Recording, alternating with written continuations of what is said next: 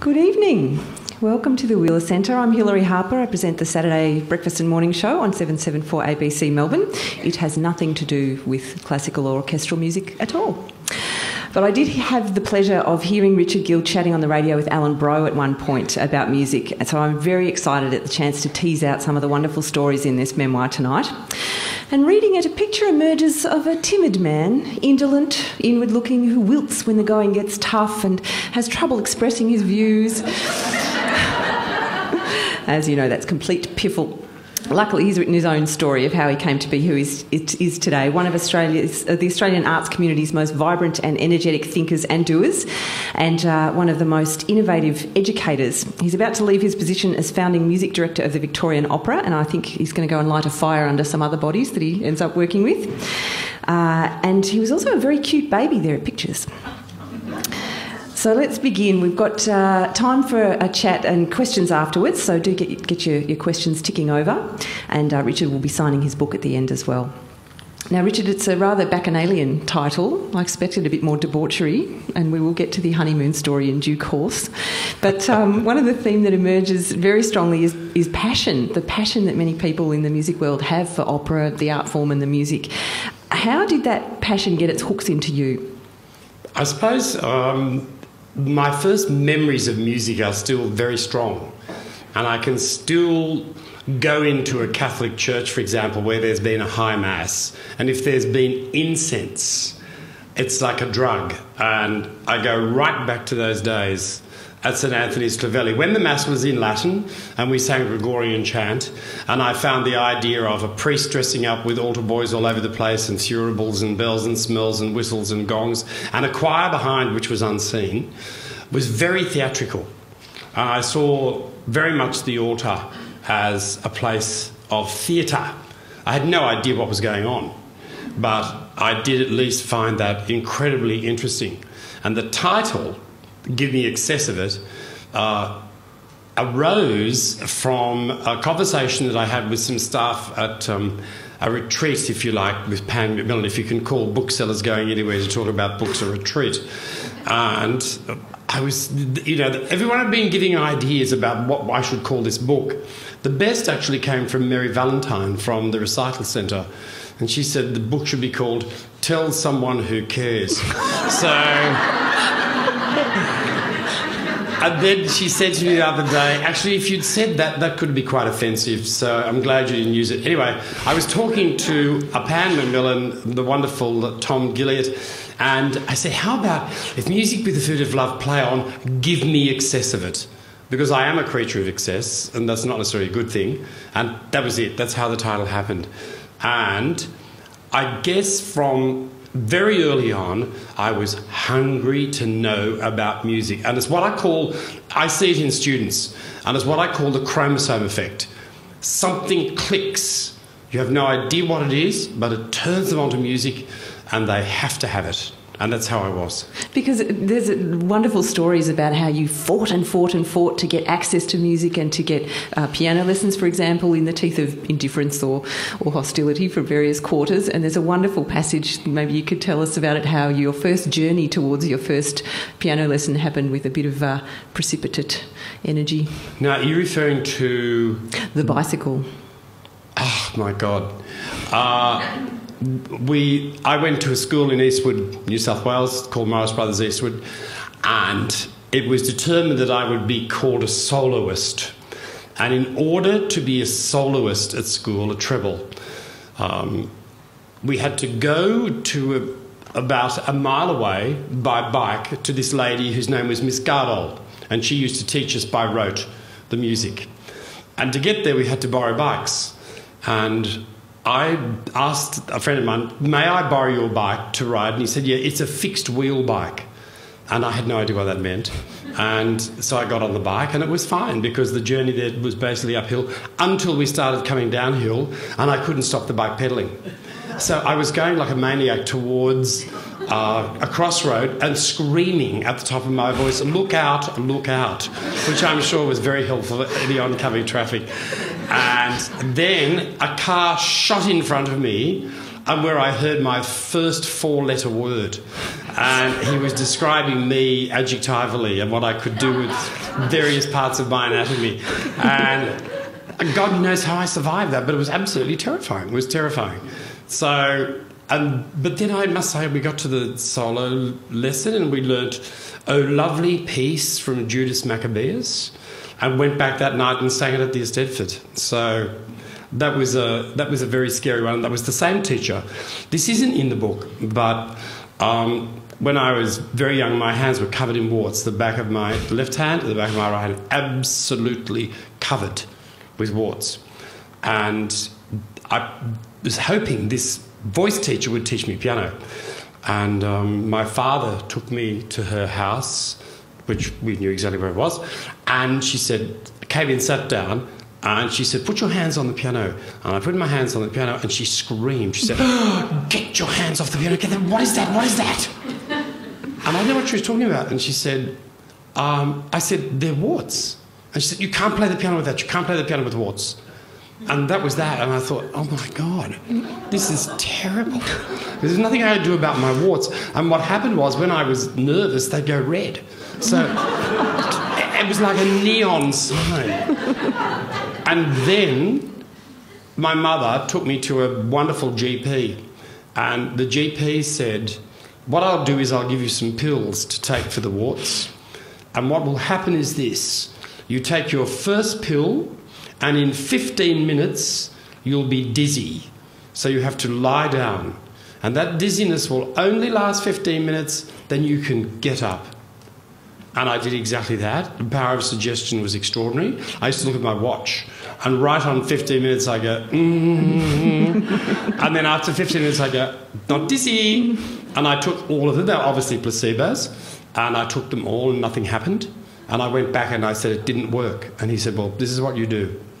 You take a stick very early in the morning, go out into the backyard, pick up the stick and hold it over your hand and say, 'Go away.' And you repeat that 3 times on each hand."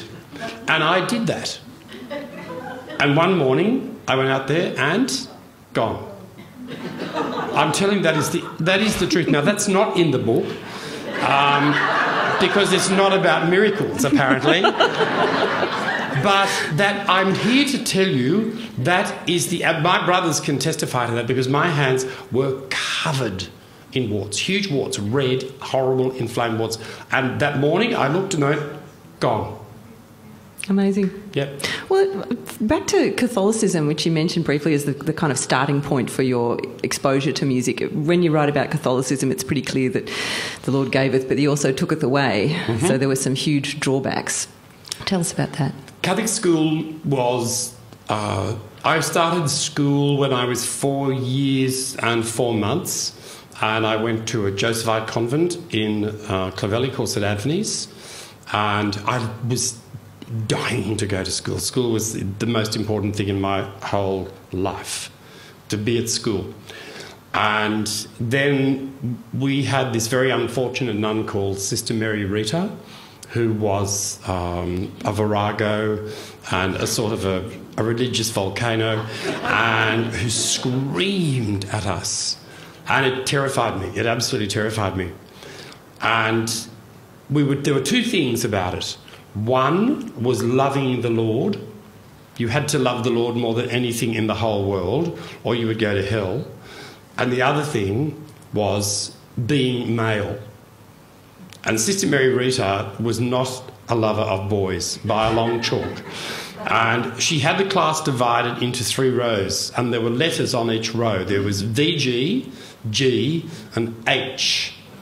Very good, good, hopeless. And I was in the back row of the hopeless. So my mother, may she rest in peace, my mother was at church one day. She said, "Oh, isn't it marvellous, Florence? Richard's in the H row. That must be the honours." And her friend said, "No, it's hopeless." Now, I know there was a visit from my mother to the convent because you could hear the explosions at the other end of Clovelly. But I also know that as a result of that, you suffer. And it was no different when I went to the Morris Brothers because we were caned mercilessly, daily. For ignorance and all sorts of things. And at one point, just before a really important musical moment for you. Yeah, that was... You know, caning was... Anyone who was of my generation was caned, I imagine, if you went to a Catholic school, you were caned. And I was caned every day from the age of 7 to the age of 15. And I remember doing my... it was my 5th grade piano exam, and I was playing cricket, not playing cricket, let's be serious. I didn't ever do that. I was at a wicket holding a pick handle. And we were trained to bat with pick handles at very wide wickets. So the bowler had a very good chance and you had none. And I was terrified, and it was my turn to go into to hold the pick handle, which I did. And I put the pick handle down in front of the ball, which was bowled at a huge rate, and I stopped the ball, and it shied off the pick handle over the fence into the brother's house through a window.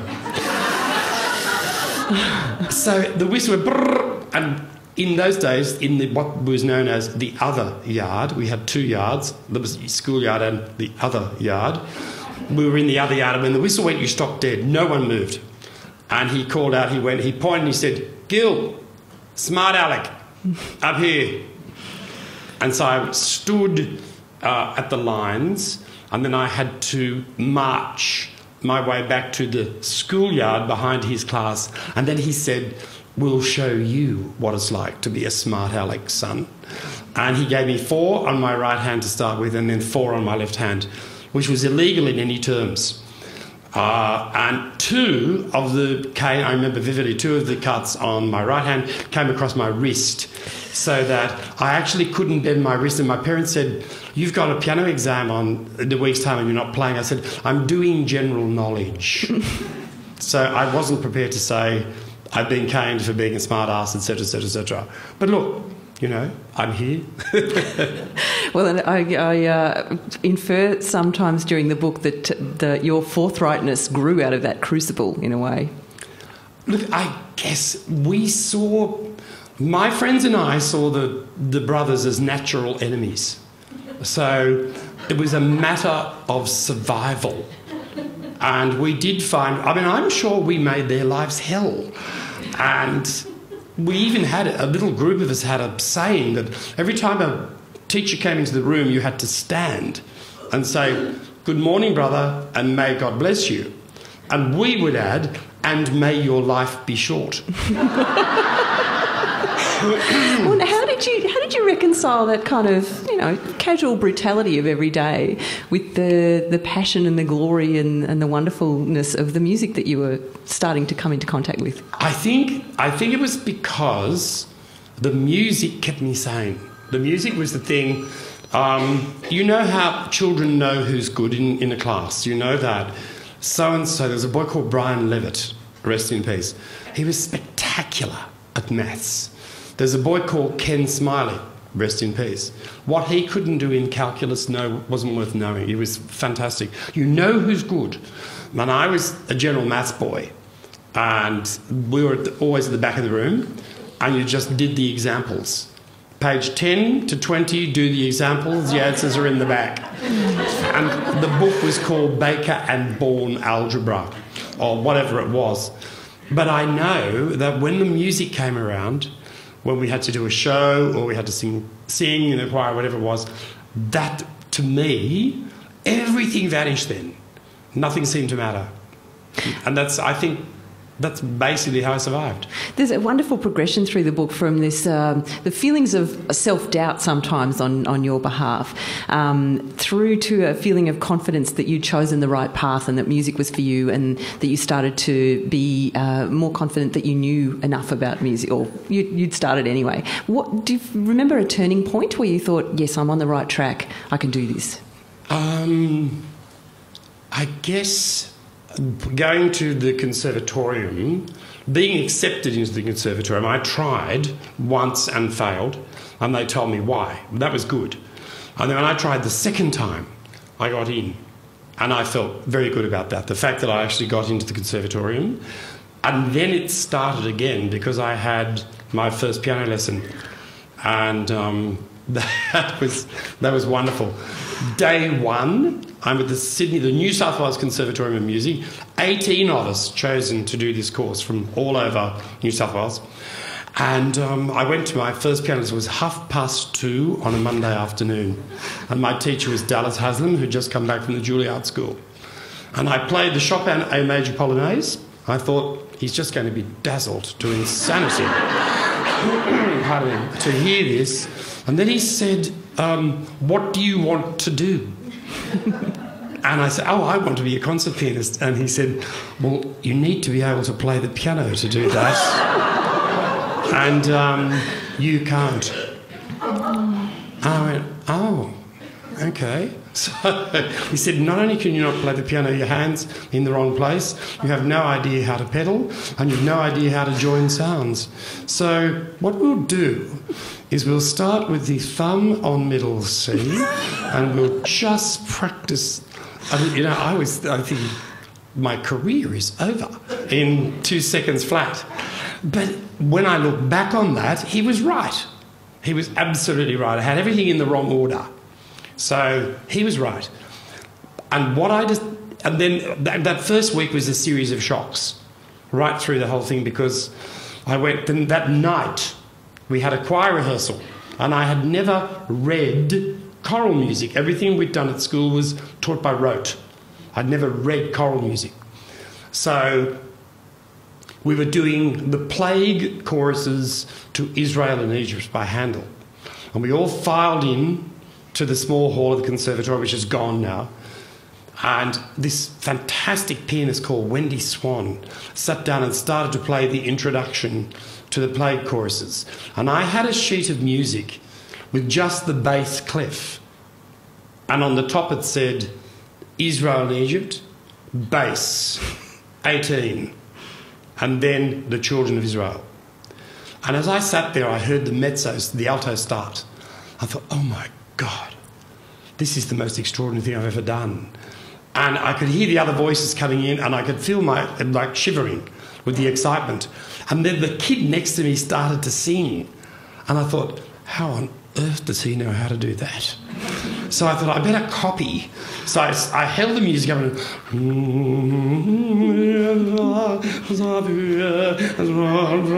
just that much behind.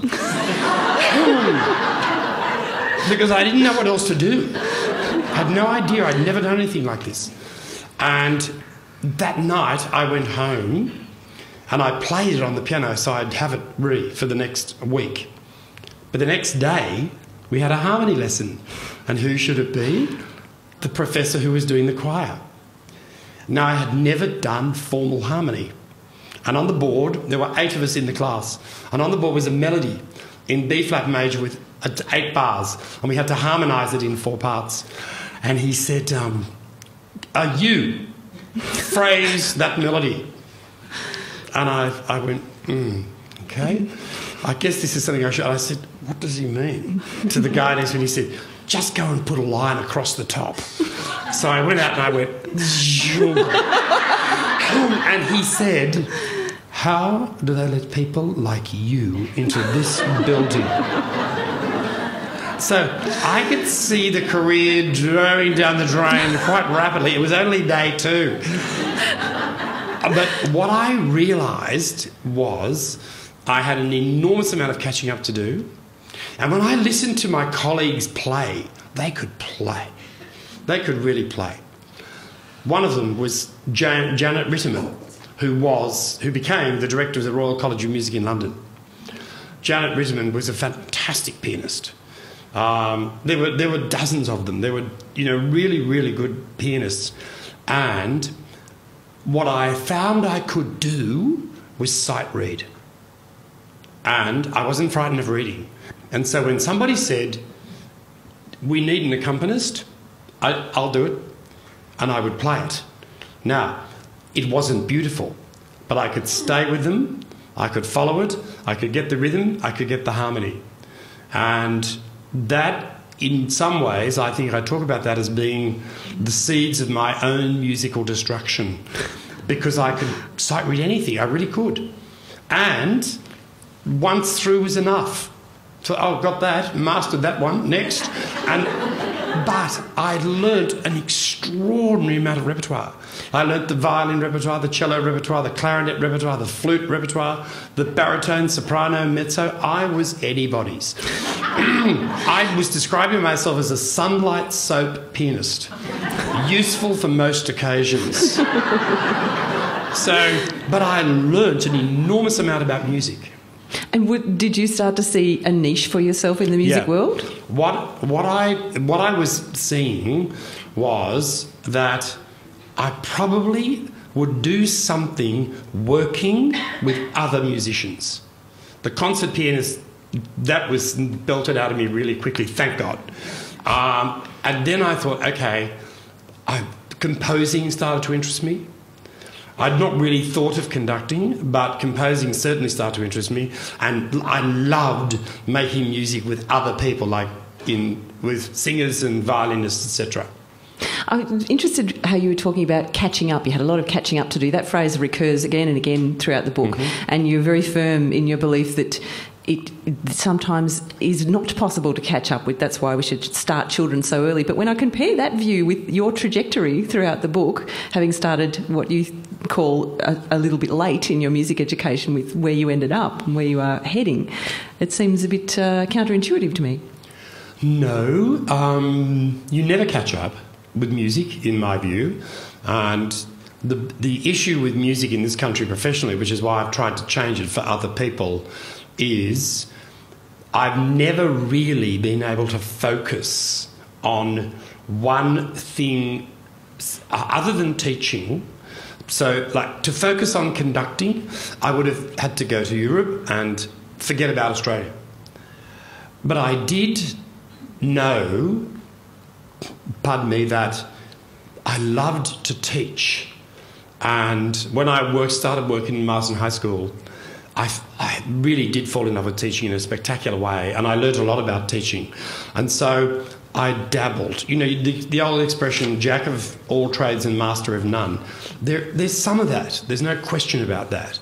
And it's why I've tried to steer my own students in directions that are quite solid by saying, look, if you're going to be a conductor, then you really need to do this and this and this, and this is how we go about it. But if you don't want to do that, then that's fine. But this is what you need to do. And it's very interesting because the 5 people I've had now work internationally as conductors or nationally as conductors. And they were people to whom I gave millions of hours of my time over a long period of time, happily, but it was the sort of thing I didn't ever have.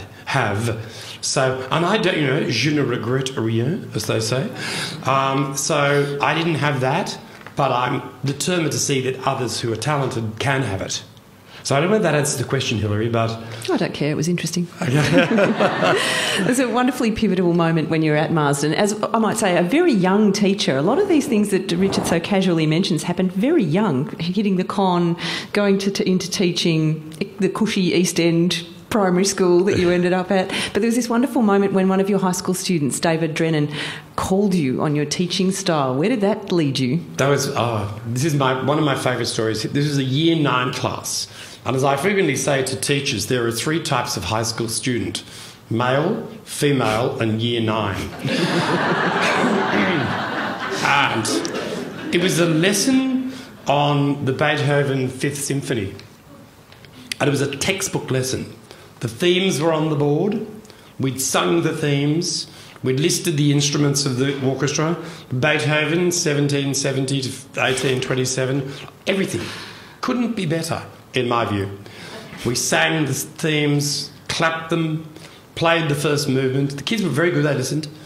And then, at the end of it, I asked the classically stupid question: what did you think of that? And this kid put his hand up, and he was a kid in a basketball team that I coach, believe it or not. And he said, well, look, it's the same old crap over and over again. Da da da da da da da. And all the kids agreed. And that was, you know, they use the word epiphany. I think incorrectly, because I always think about the epiphany as the 6th of January, but anyway. It was a light that went on, because I suddenly realised to him that's what it was. And that was a sensational lesson for me. And from that minute, I stopped teaching like that. I stopped trying to tell these kids that Beethoven was good and would be good for you. And once I got that, I started to teach the kids about, through questioning, how the music worked. And I will never forget that child. That was 50 years ago next year. His name was David Drennan, and he's probably 64. I think it's fair to say from reading the book that you are not a relativist when it comes to your views on teaching music to children, that, you know, you have quite firm views. I do, yeah. Could you tell us a little bit about them, in particular the Orff schoolwork? I'm not sure if I'm pronouncing that correctly. Pardon me. My views on teaching music are views that I've formed over 50 years. And I believe every child should sing. And I think that there's nothing new about that. But it's not so much that they should sing, it's what and how and what you do with it. And I think with music, we have to understand that music is, why we do it with children, is it's abstract, it's non-descriptive, and it's meaningless. Now, by that I'm saying, if I go, I'm not describing anything. It's a series of notes falling one after the other that don't necessarily mean anything, but may evoke something in the mind. So when we introduce children to music, we introduce them to the highest order of thinking. They're dealing with an abstraction that has no meaning, which is learned orally first and requires great focus, memory, and concentration. And children, young children, have the capacity to remember hundreds of songs, words and tunes, hundreds, and recount them instantly. Now, we do it because in music, the principal reason we teach is for children to make their own music. And they make their own music by listening to a wide range of repertoire, which they then experiment with. And this is where Carl Orff comes into it. And I studied at the Orff Institute in Salzburg, in the Mozarteum. It was known as the special division of the Mozarteum. It had a sort of, you know, it was called the Sonderabteilung. It sounded like a sort of an institute for deeply disturbed people. But this Orff, Carl Orff, said, music for children is like a garden. You plant a seed, an idea grows, you watch it, and then it goes on somewhere else. And everyone was flocking to Salzburg. What's this about? What's our Orff Schulwerk about? And he would never answer the question. He would never say, this is my method, because it wasn't. I got that one pretty quickly, fortunately, that it wasn't a method. Then, when I heard him speak about children making their own music, I thought, okay, what children want then is a teacher who can facilitate the making of their own music, but still give them sequential development. The same was true in Hungary. Zoltán Kodály was teaching children solfa, a system which was invented by a woman, Jane Glover, an English woman, and then later perfected by a man called John Kerwin. And Code had been brought up on a completely different system. So to turn this system around in Hungary was really interesting. And both approaches happened coincidentally. So, or at the same time, I should say, simultaneously, not coincidentally. And these approaches are now used all over the world to teach children. And the interesting thing about it is that if you give children this experience of music early at an intense level, not only for the sake of it being good and unique, the impact it has on everything else they do is extraordinary. Now, that's not a reason for teaching music. I stress this to everybody.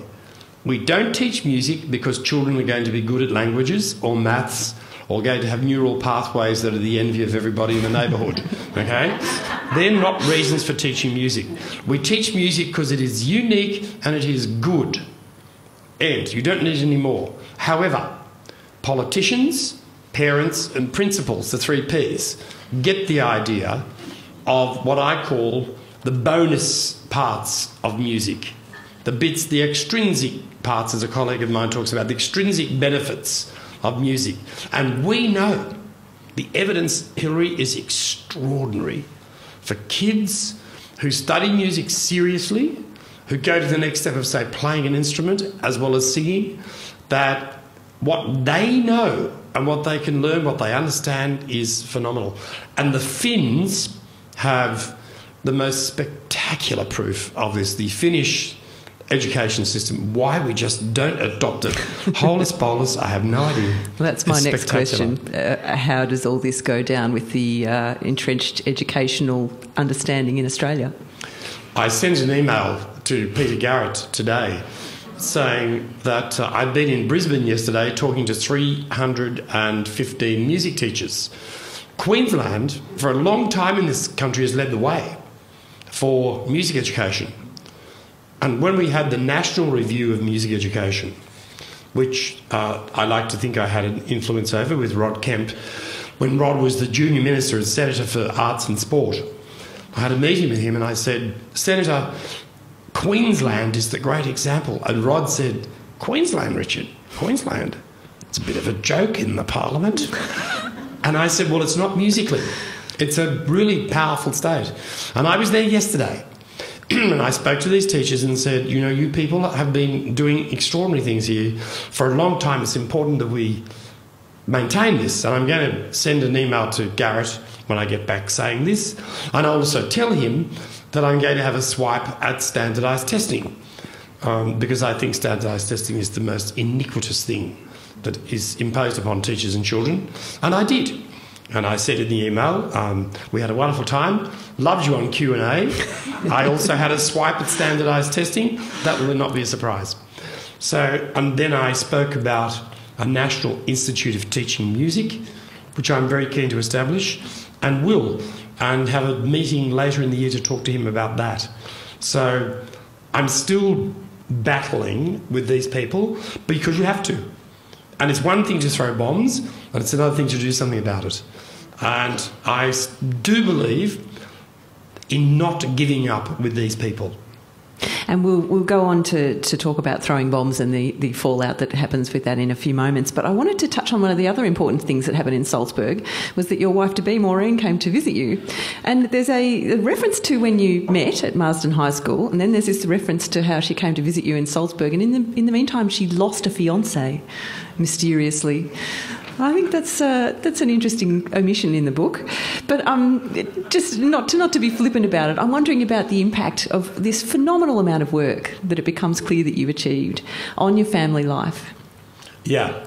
Well, my wife is sitting here, and the book is dedicated to my wife because without her I would not have been able to do a single thing. That's absolutely true. And she's an extraordinary person, and she keeps my feet completely on the ground and doesn't take any nonsense from me whatsoever. In fact, she's a very difficult person to live with. And she thinks I'm hard work. But she is an extraordinary woman and an extraordinary mother, and she has more than a fair share of common sense. And we'd met at school.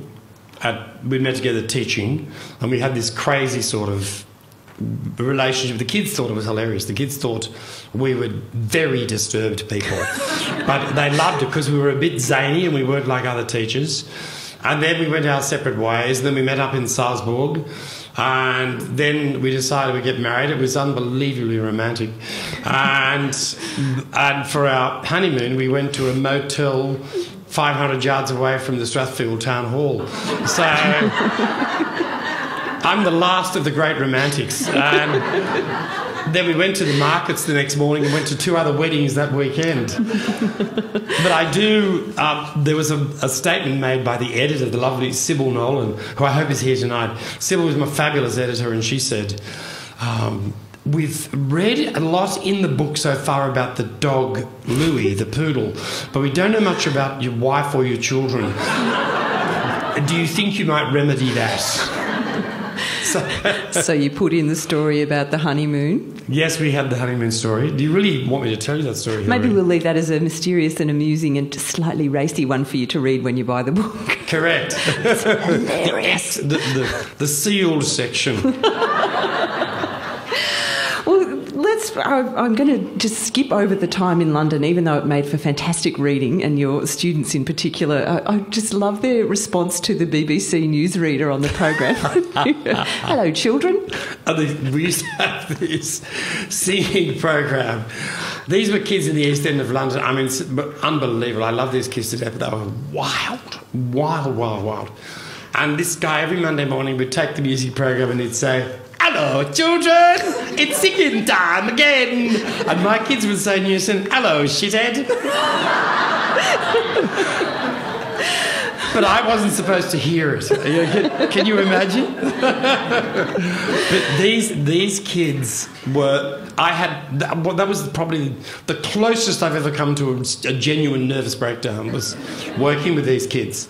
But I did have wonderful things that I used to get them to do as a sort of ritual, and one of them was to say, "What a lot of little bottles lying in the gutter." And I'd say, "Now off we go, guys," and they'd go, "What a lot of little bottles lying in a gutter." And I'd say, "No, not nearly." And they'd go even more, they'd go, "What a lot." I'd never get it. But the best thing was, a kid once said to me, a grade 4 child, what we call grade 6 here, put his hand up and he said, "Hey, sir, do you go home every night?" And I said, "Yes." He says, "To Australia?"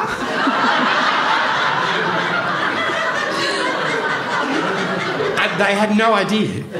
And I said, "Yes." That was followed by, "Do you fly?" Those kids were hilarious. Well, just leap back to Australia. You talk at one point about the mania for opera in Australia in the 60s, and the Opera House was in train. What was it like to be working in the industry at that time and living the music at that time? In the 60s, I was teaching in the 60s, and the idea of the Opera House was being put forward, and that it was going to be a terrible waste of money to put an opera house down there and destroy the tram sheds. And who wants an opera house anyway? It's stupid, and we need other things, and on and on and on. But I was going to the opera then, and as students we had this terrific hunger for things like opera and concerts. We used to sleep in the street. The night before, I remember sleeping in the street to hear Yehudi Menuhin and Hepzibah Menuhin do the Beethoven sonata, the Beethoven violin and piano sonata cycle, and we slept in the street. The concert was Saturday. We slept Thursday and Friday to get seats, because we could only get seats on the stage. They were 10 shillings each. It was a lot of money. And we used to sleep in the streets for all sorts of things to get seats. But there was a real interest in opera. And there were great singers, and Sutherland was already, in spite of the fact that she was in London, was a household name, and the idea that she would come home one day was so exciting. And she did, in 1965. And this friend of mine called Don Neville, who now lives in Canada, and we went every night for 5 weeks. Every night. It cost a fortune. But those nights in the theatre with Sutherland, Pavarotti was unknown. Pavarotti, everyone's saying, who is this tenor? Because Alberto Remedios was the head tenor, like the head honcho tenor. And this Italian boy sang the Elixir of Love. And when he sang Una furtiva lagrima, the house went insane. They were thrilling nights. And I will never forget Faust, the opening night of Faust. And they used to do, in those days, the opera started at 8, and they did curtain calls at the end of each act. And Faust has 5 acts. So, at 12:30, they're still on stage. And they were doing the big trio at the end of Faust before the chorus. And Sutherland singing Ange pur, ange radieux. And she was in the centre of the stage, and she sailed down towards the prompt box, and Remedios caught up to her, and then Spiro Malas was singing the Mephistopheles, he caught up, and the music, as you know, gets higher and louder, and Sutherland soared above these guys, and they were pumping it out. It was electric. And at the end of the trio, the house exploded. Like I've never seen an audience explode. And then this woman screamed out, Philistines, morons, idiots, don't you know the opera? There's more to come. And so we all screamed back at her, shut up! And it was like football, But it was thrilling. And Don, my friend Don, used to think that I knew every note of every opera and could tell them what was the highest note. And Sutherland had all these E flats. And during whenever he's singing, he'd go, what was that? And I'd say, it was an E flat. Oh. What was that? What was that? It was a top D. Oh. They were wonderful, wonderful days. Well, that elitism argument continues today. I mean, how do you respond to people who say, look, why do we need to spend so much money on opera when, say, we could be diverting some of that into teaching better music to young children in schools? My view is it shouldn't be a choice. It's like saying sport or music. Should children have sport or music? It shouldn't be a choice. Children should have a lot. It's very interesting, or the lot. It's interesting that we can always find money for sports venues. We might have a problem with that. Money's for Oval, we can always find money for that. But when it becomes a cultural thing, there's a debate.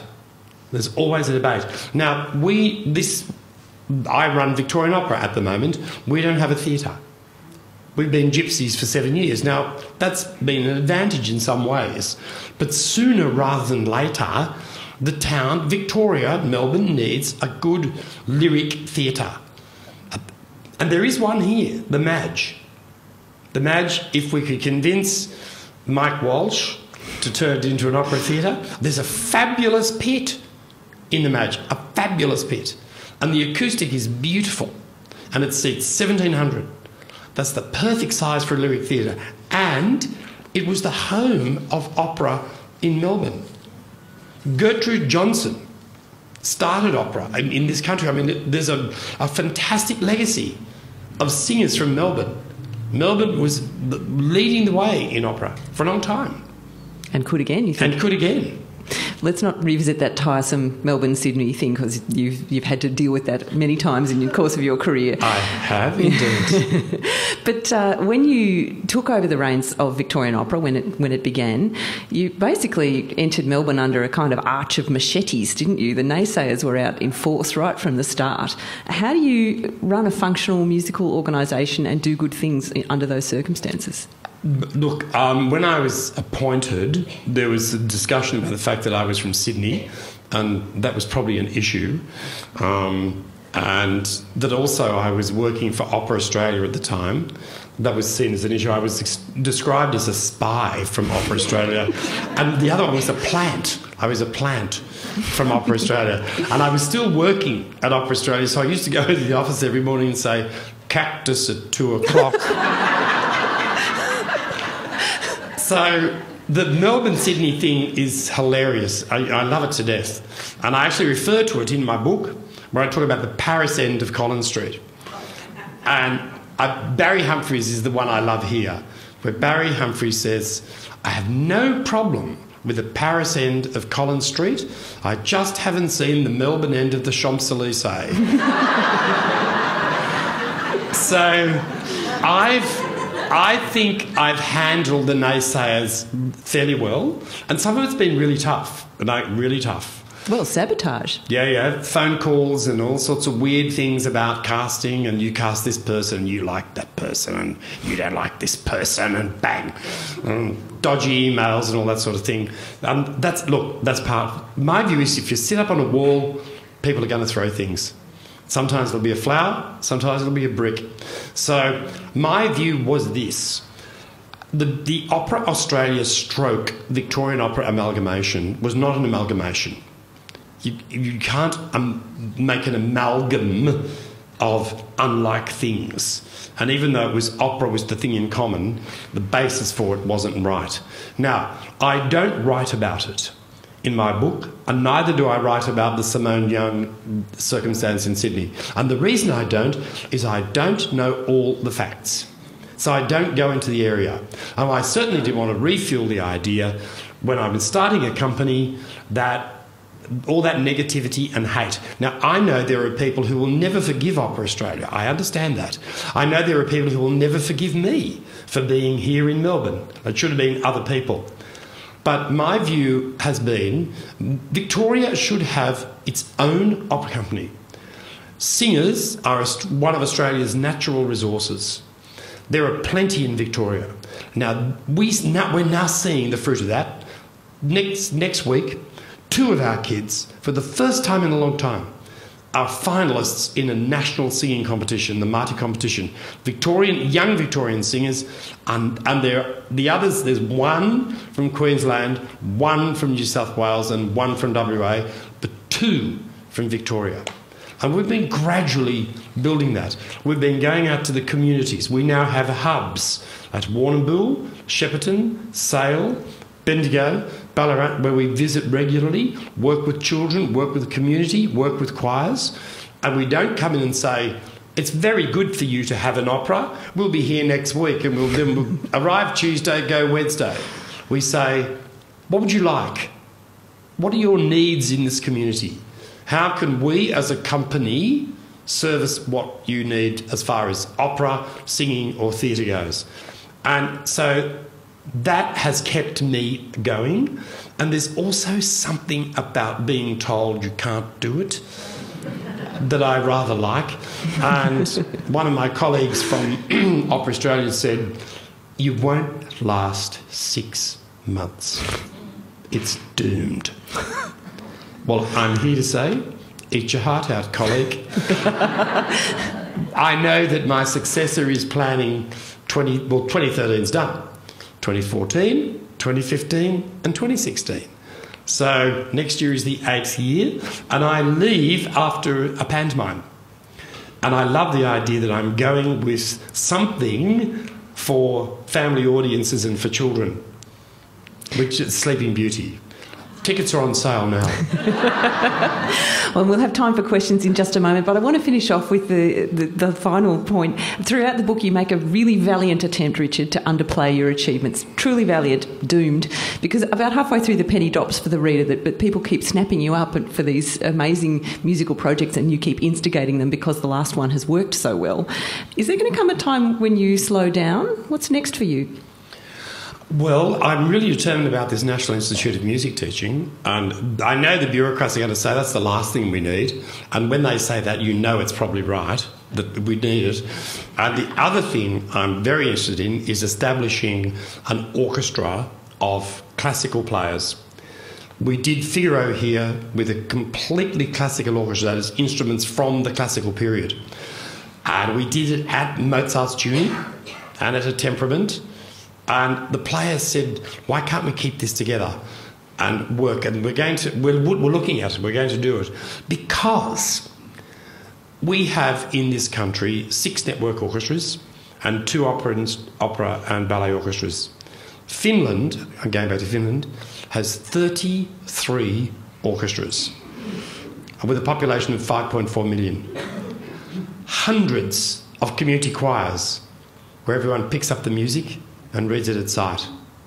Now, our life in this country could be as culturally rich as that. And so the two projects for me are the classical players and the Institute of Music Teaching. And also we have 3 grandchildren, and I don't want them to grow up missing out on as much time as I did with my own children, which I talk about in the book, and that's where my wife was sensational. And my grandchildren are the most perfect children that have ever been put on earth. Particularly the 5-year-old who doesn't suffer fool's gladly. They call me Gumby. And the 5-year-old is, I know every grandparent's thing, but she is seriously smart. And she was sitting on the couch, and I said to her, she was at preschool, and I said, now when you go to preschool next year, you're going to be in the big class, aren't you? And she looked at me and she went, yes. And I said, and then, after you've gone to preschool, you're going to go to big school. And she said, don't be stupid, Gumby. Don't rattle my cage. And I love that. I can't miss out on that child. That child is extraordinary, as are her sisters. So it's a very competitive household. Let's go to some questions. We've got about 10 or 15 minutes. There'll be a couple of people with microphones. Anyone who wants to leap forward? Hello, Richard. We know that very, very shortly a third of our population will be over 55. In amongst all of those wonderful people are very accomplished musicians who can't necessarily display fireworks any longer on their instruments and so forth, but they have a wonderful understanding and background of music. Now, you speak about children. I'm at that side of life where I'm dying to find somebody else who has reached my age, and the schools have dropped off slightly, but the love of music has increased immensely. Why isn't there some sort of project or program that allows us to meet up with those who did perform, and somebody who plays the clarinet or what have you? I would love to accompany them. I did a lot of repetiteur work and so forth, and I'm dying to find some people at my age who would enjoy some music. Is there any suggestion you could make here? Yeah, that question is profoundly spooky, and as far as I'm concerned, it's a very good omen. I was in Brisbane yesterday, as I said, talking to music teachers about music, and I looked around the room and it suddenly occurred to me, what do we do for seniors? We have youth choir this and children's choir that and blah, blah, blah, blah, blah. And I thought, I know what. This Institute of Music Teaching should look at harnessing not just the energies of people who are in the force, but people who have been in the force. And you could actually start things such as you're talking about. People who've played piano who want to accompany, people who want to sing in a choir, people who want to play in an orchestra. And that idea, quite seriously, occurred to me when I was coming back from talking to these teachers. So this whole thing about a National Institute of Music Teaching is not just about children, but it's about harnessing the energies around this country. And there are some spectacular people there. And I think we can look at certainly things like choirs for... I thought of the whole sort of things like the Yuppies Chorale and, the Sharebrokers Ensemble, the Merchant Bankers Madrigal Society, and so on. I'm quite serious. I mean, to reinvigorate the idea of singing. So I really get your question, and it is absolutely something that's very much in my mind at the moment. So thank you for that question, and I'm sure we can find ways of using these talents. Any other questions? Richard, this is probably more a comment. I'm sorry that you missed out on being a concert pianist, but I think what you've given to Australia, I guess, over the last few years particularly, well, that I've been aware of, like Sing Your Own Opera, the wonderful Cinderella last year, and all you turns on spics and specs have given that you are heading in the right direction for us. And I know my own grandchildren have sung some of the compositions that you've had at their school. So I think probably we've all benefited from you not being the concert pianist. So thank you. Thank you. I'm a bit sad that the ABC missed out on a Kindergarten of the Year presenter. Thank you for the comment. And I think Steinway is very grateful too that I'm not a concert pianist, even though I own one. Any other questions? Thank you. Or comments? I've got one. There's a fantastic photo in there, Richard, of you at the BMW Edge with hundreds of people standing there and you're talking to them. What's it like working with so many people during, say, a Sing Your Own Opera event? Sing Your Own Opera is one of the most wonderful things to do because it's basically everyone comes in for 3.5 hours and I hurl abuse at them and they seem to enjoy it.